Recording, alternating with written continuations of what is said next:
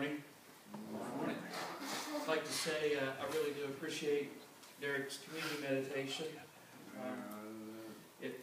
Holy Spirit kind of spoke to me this morning through that meditation. I really do appreciate it. Put some things in perspective. I do remember reading one time that the Golgotha, which is translated place of the skull where Jesus was crucified, was just outside the city wall and not far from the city gate. And I never really thought about that until you mentioned it this morning and put it in perspective. And all the Roman paintings and pictures of crucifixions were right along the streets and were only a few inches off the ground, and I never considered that was good. It brought some intimacy. My point is this: you have different parts of the service this morning that can minister to you. Something in the sermon, but it's possible you don't get anything out of the sermon, but you get something out of the songs we sang this morning, and you remember some of the lyrics that you sang, and that ministered to you. However God wants to speak to you this morning, would you have an open heart and an open mind to be attentive to that? I say that because what we're getting ready to look at is one of the most misunderstood passages in the Bible on both sides. It's most misunderstood by non-Christians, yet it's more quoted by non-Christians than any other verse of Scripture. And Christians sometimes avoid the passage because we know it and we don't fully understand what it means. Yet we all have a problem judging others. And that's what it's about this morning.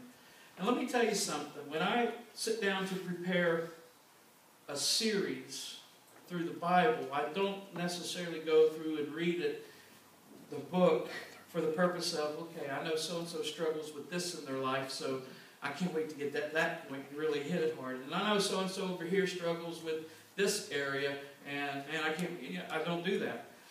Many times as I'm going through and preparing the sermons, God is actually kicking my hind end because I might struggle with some of those things.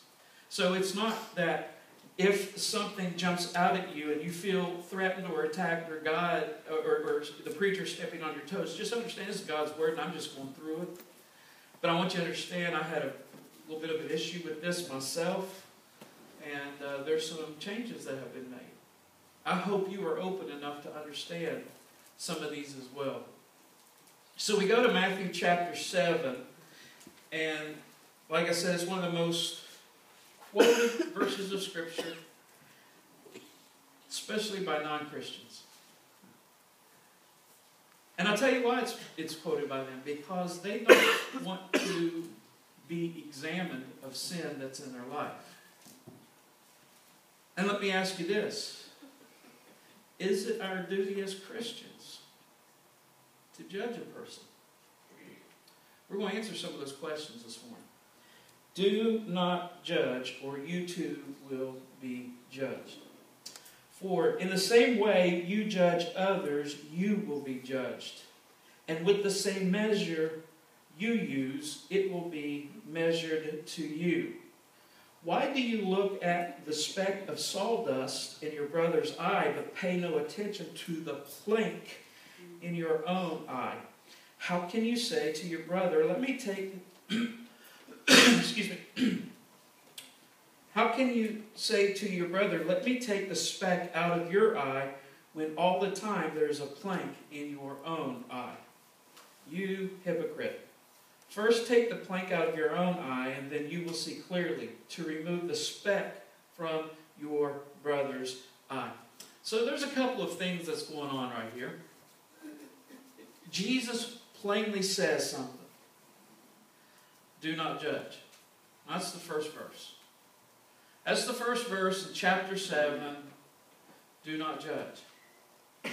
Now, can I actually examine that away? Can I do all those things of what Jesus says? Is there a Greek word that I can explain that says it doesn't really mean this, but what it means? No. The Bible says, do not judge, or you too will be judged. Plain and simple. Yet, Christians are the first to judge others without thinking that they will be judged. And I don't know why we do that. But I have some theories. I think some theories that the reason we do that is to let the other person feel inferior. Show us, or let us show our inferior to somebody else. There are two problems. I want you to write this down in your bulletin, or at least try to memorize it. But there are two problems with those who are in Christ who condemn. Let me back up one more time. Now let me say this.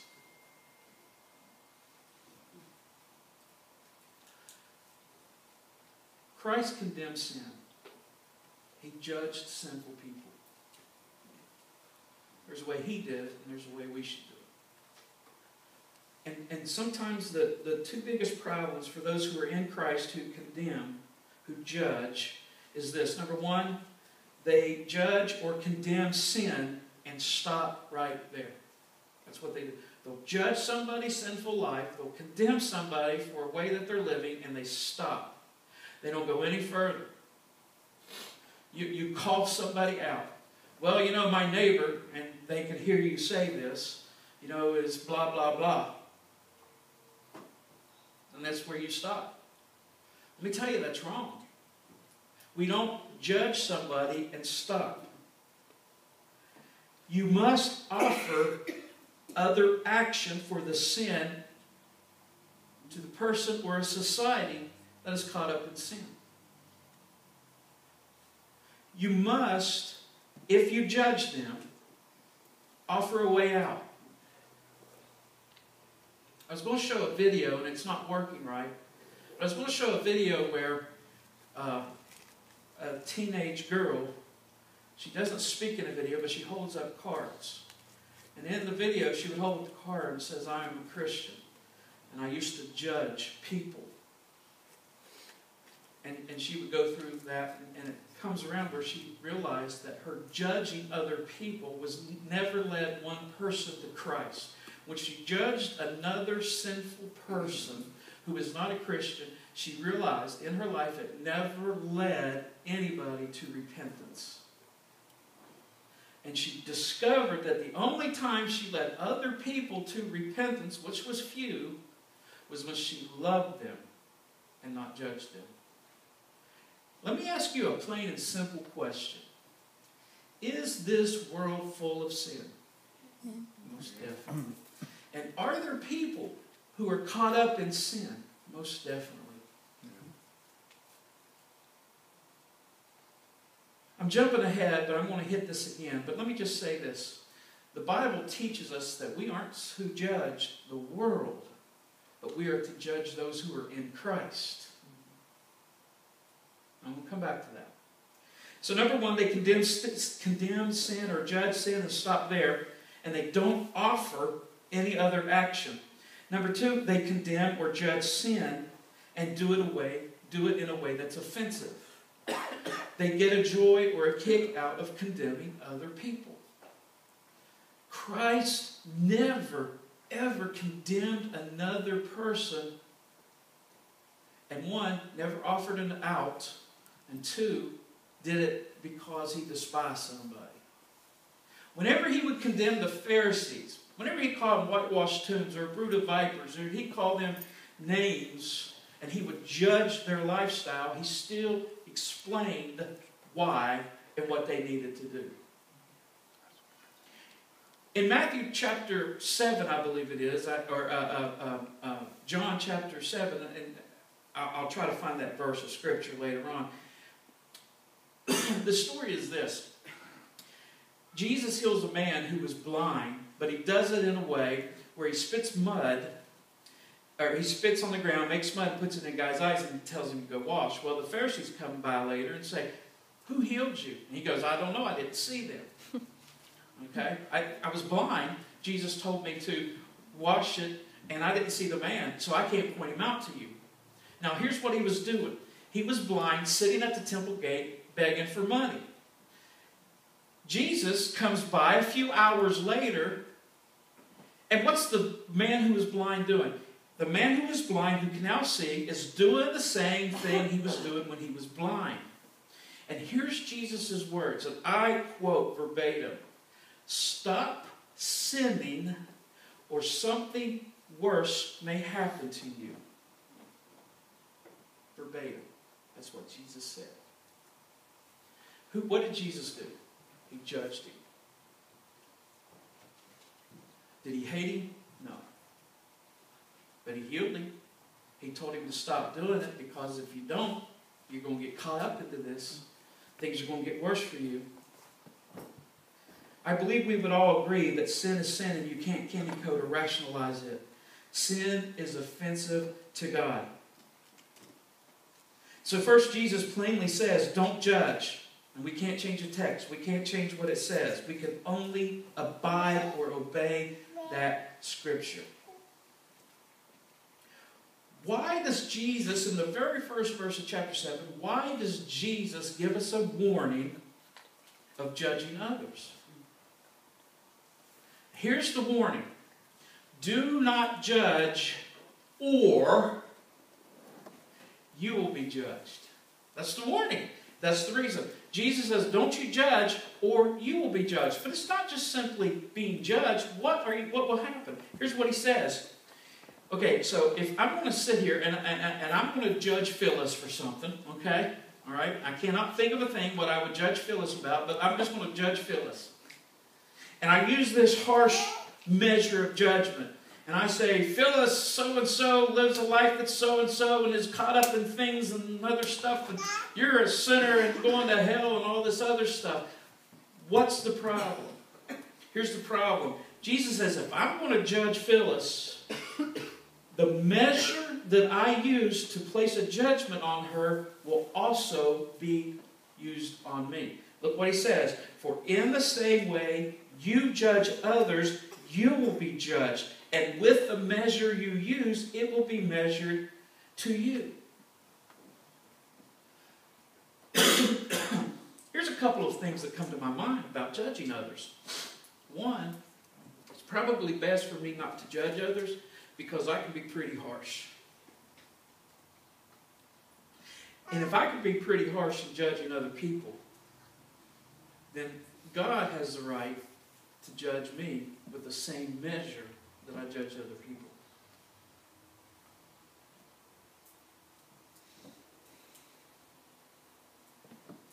How about that? And I can be pretty harsh on a lot of people who call themselves Christians, and that's different. But when it comes to a person who's out of Christ, who's not a Christian, I better be careful what I do, what I say, and the measure I use. So who is Jesus talking to when he says, don't judge or you will be judged? And as hard as you judge somebody, it's going to be applied to you. Who's he talking to? He's talking to people who are seeking the truth. Now, in the crowd are people that have somehow caught on to what Jesus has said and what he has done, and he has attracted himself to them. And they come out to see him, and they come out to hear him, and they linger on every word he says. And now there are some Pharisees who have come out, but they're not there to gain insight and wisdom and hear what God is saying. They're there to judge Jesus. Okay? But the crowd, for the most part, have come out. And for the crowd, especially for the Pharisees, they feel that they're right with God. And God, through Jesus, has been telling them, not so fast. You may not be right with me. The whole Sermon on the Mount, the whole Sermon on the Mount is about reality check, spiritual reality check. You think you're right with me, but you may not be.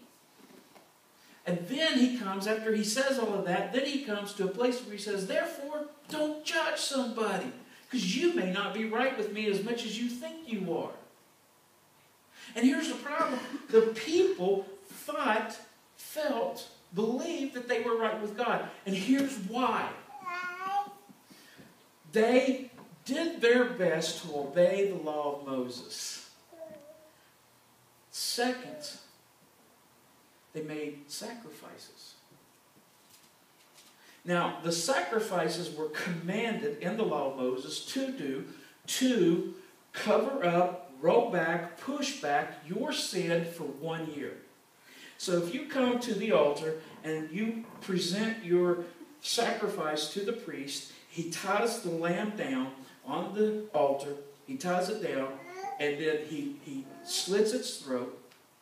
The lamb eventually dies. Then they do some things with the blood, and they do some things with the lamb, and they offer it as a sacrifice to God. And here's the thing, God was not power hungry, wanting a grotesque sacrifice. He wanted us to look at the lamb and the blood pumping out of its neck to show us what our sins have done. Now here's the thing. There are two things. If they sacrifice or try to obey the law, here's the thing. Anybody can sacrifice, but not everybody can obey the law of God. So what did they pride themselves on?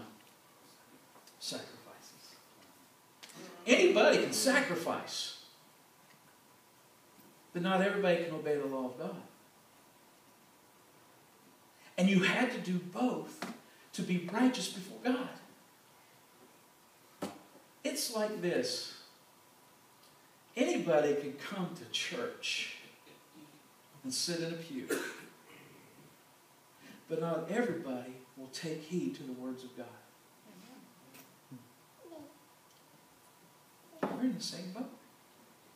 So Jesus says to us from chapter 5 to where we are in chapter 7, check your life because you may not be right with me. And here are some measures to see if you're right with me. And we've gone over there. And let me tell you something. Last Sunday was a beautiful moment for me. And I believe it was a beautiful moment for our church. When the people walked forward. I've never experienced that. And when the people came forward last week, all of you, half the congregation, and I believe the other half who did come forward still made their decisions in a correct measure. But here's the thing, did God not move in a mighty and powerful way within our church? Amen. And you know, it's nothing that we've done, it was everything that He's done. I'm just glad I was the poor schlep that happened to be here. That's all I'm happy about. So they sacrifice. Well, we all sacrifice, don't we? But it's very hard for all of us to obey God. And that was the problem with what Jesus was saying. And so the people who were listening to Him were good Jewish people who may or may not have followed the law with all of their heart, but they sure did sacrifice. And Jesus come to fulfill the law to take away the sacrifice. So once Jesus dies on the cross, there is no need for people to bring a lamb or a pigeon or a clean animal to be sacrificed to God because of their sins. Why? Because Jesus now has done that. So His listeners were those who sacrificed what was needed at the times, and it was commanded, and they tried to keep the law. And here's the thing, anyone can do that. Here's another idea. Anybody can ask for forgiveness, but not everybody repents. So not only did you sacrifice, which was easier to keep the law, but you also felt, because you did that, that you were holier or more righteous than anybody else. And here's what Jesus said in chapter 5. Jesus says, unless your righteousness surpasses that of the Pharisees, you won't see the kingdom of heaven. Jesus says, you think you're holy? You got to be holier than those who feel that they're holier than everybody else, the Pharisees. Jesus was saying, you're not all of that in a bag of chips. If anybody watched Fuller House or Full House. Who can do that? Who has ever lived that's more righteous than the most righteous person, Jesus Christ. Who's ever lived before Jesus that was the most righteous person? Was it Moses? Though he was given the law by God himself, he was excluded from entering the promised land because he wasn't good enough. Was it King David? God himself said, here's a man after mine own heart, yet was not allowed to build the temple because his hands were full of sin. Now here's the thing, God has raised up fallible people to do and proclaim judgments on a people or a nation. And here are a few examples. Sodom and Gomorrah, Nineveh, Jonah chapter 1, Canaanites, Genesis 15, Israel's captivity, Jeremiah 25. Here are areas where prophets were raised up to judge the nation. God sent word through someone specific for specific reasons. There's even a book in the Bible called Judges. What did they do? Judge. So let's get in that time machine and move back towards Jesus. Matthew 7, verses 1 and 2, the first thing that he says is, do not judge. And the reason is, you ain't good enough to judge unless you've taken care of your own problem. Because you see right here, he says, why do you look at the speck of sawdust in your brother's eyes and pay no attention to the plank in your own eye? Can I explain to you what a speck is and what a plank is?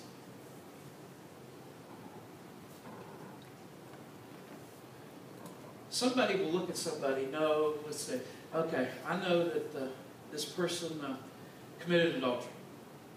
And so I go to them and I say, I judge you because you committed adultery. I condemn what you've done. It is wrong. Shame on you.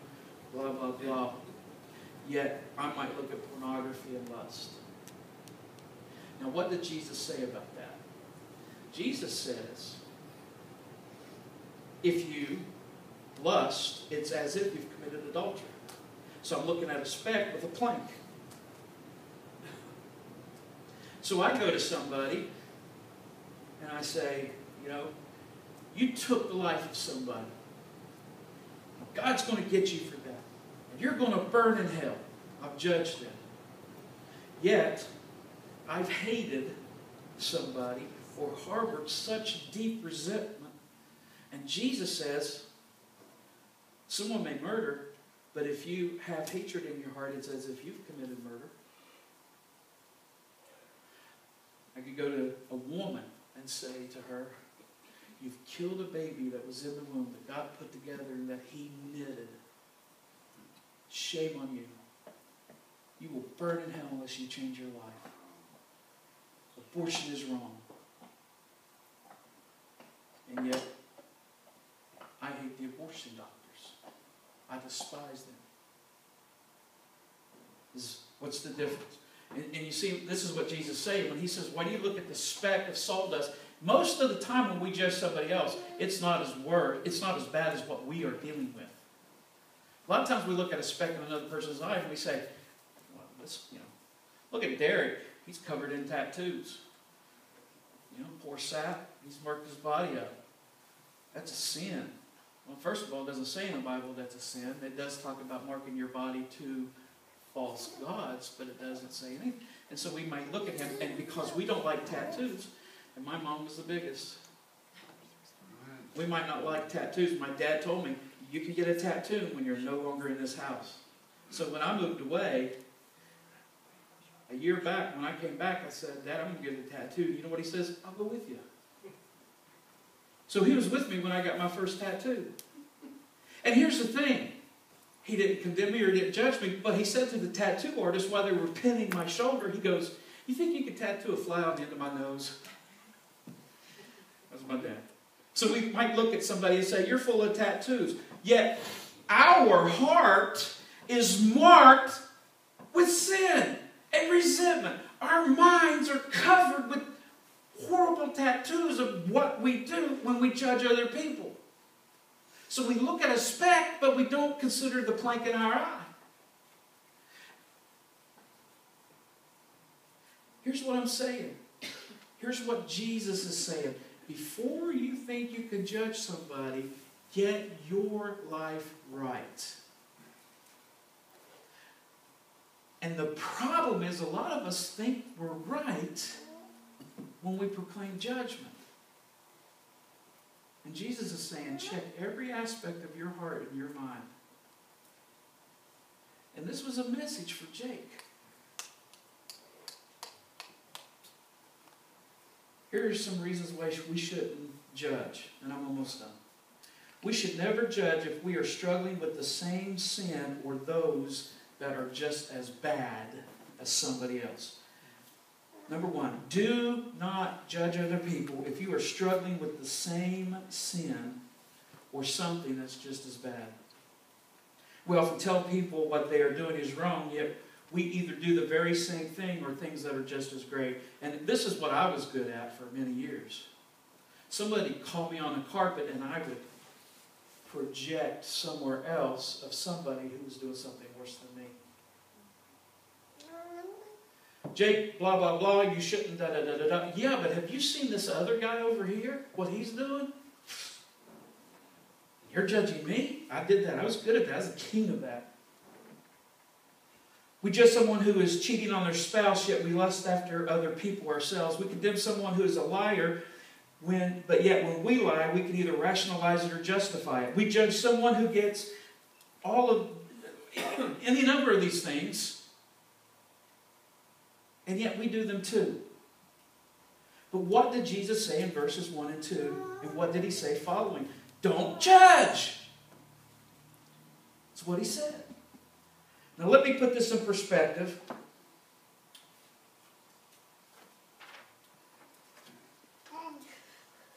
We don't judge others unless we've removed all the same sins from our lives.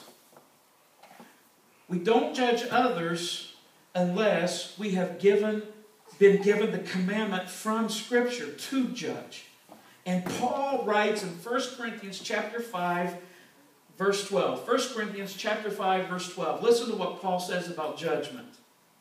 What business is it of mine to judge those outside the church? Question mark. Are you not to judge those inside? Question mark. The New Living Translation says it this way. It isn't my responsibility to judge outsiders, but certainly it is your responsibility to judge those who are in the church that are sinning. So here's what Paul says in 1 Corinthians chapter 5, verse 12. Don't judge the world, because they're not going to change. When you place judgment on the world and how bad they are, you know what? You're not doing anything. But now, if somebody is in the church and they are sinning, you have every right to go to them. But remember what Jesus says. Make sure your life is right. But you go to them. And how do you do it? You go to them in love. Why do you do it? Because they are sinning. Let me give you an example.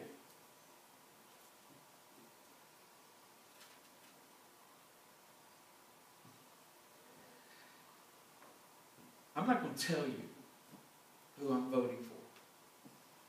Because to be honest with you, I don't like any of the choices that are still there. And God in heaven, I ask you, please, in the name of Jesus, raise somebody up who will lead this country. So, if I'm not going to judge anybody that's outside the church, but I judge somebody that claims to be in the church, let me tell you, I got my gun loaded. Now let me tell you this. If Donald Trump did not say he was not a Christian, I would have no problem with what he's doing. Well, I would, but I wouldn't judge him. But because Donald Trump on several occasions has said, I am a Christian, and because he has held up the Bible and he says that I believe that this is God's Word, then I could judge him for the way he treats other people. I could judge him on a statement he made when somebody said, when they were talking about forgiveness of sins, you know what Donald Trump said? I've never asked God to forgive me of sin. 1 John says, if you claim to be without sin, you make God out to be a liar. Now, I'm not telling you I am not telling you to vote or not to vote for anybody. You got to vote for the best choice available. See, I can also go on the other side of the aisle politically to people who claim to be a Christian and look at what they have done.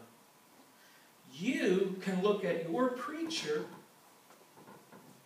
and judge me when I sin or if I'm caught up in sin. Now, there's a difference between, committing a sin at the spur of the moment and then me repenting about it, or me, and here's what Paul's talking about, me committing a sin, staying there, living there, wallowing in it, making it part of my life. Then you have the responsibility to come to me. I have the responsibility to go to you. I have offended several people, and because I've done it in love. But I've offended several people who come to me and wanted to get married and living with the person they're wanting to get married, who claim to be a Christian. And I say, you either need to split up, break up, or move out before we go any further.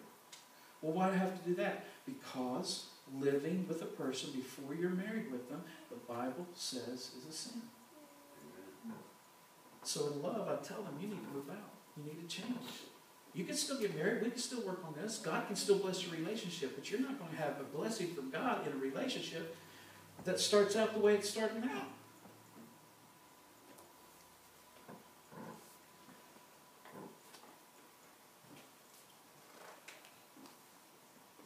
What's Paul doing? He's showing us how God is mad at sin. In Romans chapter 1, there are specific sins that are an abomination to God. There are specific sins that are an abomination to God. And Paul says in verse 18 that God's wrath, whose wrath? God's wrath is being poured out. It's being revealed to all godlessness and wickedness. Who is God judging? All wickedness, all godlessness. Who's doing the judging? Whose wrath is being revealed? God's wrath. And it's because they're not glorifying God or giving thanks to Him. But he goes through a whole list of things. Let me go through a few of those lists why God is mad. Homosexuality, worshiping nature rather than the creator of nature. You can read the rest of it. Okay? You can read the rest of it. But here's what's Paul doing? He is showing us how God is mad and how He is judging the world. We have the same task when God calls out sin in the Bible from Scripture to talk to somebody about the sin, but it must be in love and it must be within the church. I've heard it said, and probably said it myself, that this world is doomed for hell because of the wickedness. And I believe that because it's in the Scriptures. However, I'm to go to the person who's caught up in sin outside of the church and share with them the news of Jesus. And I am to go to the person who's caught up in sin inside the church and share them the message of repentance.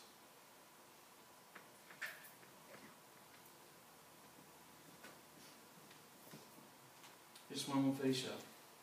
What's the message? Number one, God loves the world and He gave us Jesus. Number two, that we must believe in Jesus. Who is He? He's the Son of God. If we believe, we will not die an eternal death. Number 5, God didn't send Jesus to condemn the world, but to save the world. What? What? What scripture is that? John 3:17. Who said that? Gold star, check mark. John 3:17. The most popular verse in the Bible is, for God so loved the world that He gave His only one Son. Whoever believes in Him shall not die, but have everlasting life. I think I used like 4 different translations to get through that. But here's what it says in 17. For God did not send Jesus to what? Condemn the world, but to what? Save the world. We are not in the condemning business. We are in the saving business, the showing repentance business. Why? Because that's what Jesus did. And that's what needless do. Number 6, those who choose to believe will not suffer condemnation. And lastly, those who refuse to accept the truth of who Jesus is condemned already. So let's read 17 again. God did not send Jesus to condemn the world, but to save the world. Listen, it goes on to say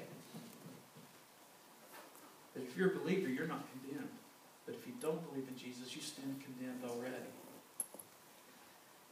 So as we close, and as we get ready to sing our invitation, it might be a hard sermon to grasp and to understand, but this is it. We are not the judges of the world. Now I can stand in a picket line at an abortion clinic and protest.